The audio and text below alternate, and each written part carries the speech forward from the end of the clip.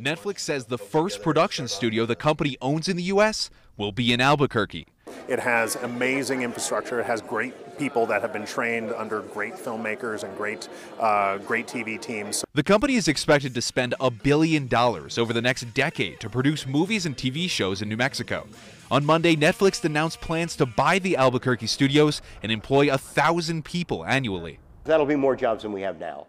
Charlie O'Dowd is a filmmaking instructor at Central New Mexico Community College and has worked in the Albuquerque film industry for 30 years. When you're working on a movie or a television show, it's a temporary job. I mean, even Better Call Saul, you work for 10, 12 weeks on a season, and then you have to find another job. For years, Albuquerque studios have been rented out for film productions, but if Netflix takes over this space, it'll be permanently filled.